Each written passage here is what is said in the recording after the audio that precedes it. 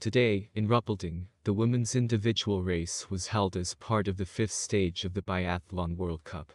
The first place was taken by the Italian Lisa Vittozzi. She completed the race without a single miss, with a time of 40 minutes 5.9 seconds. The second place went to the Frenchwoman Lou Jeanmonnot.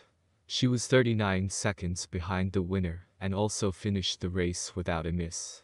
The top three was also closed by the Frenchwoman Julia Simon. She had one penalty and was 45.2 seconds behind Vittozzi.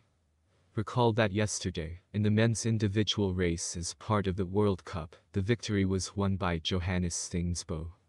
You can see all the results of the Biathlon World Cup on our Bear News channel. Thank you for your attention.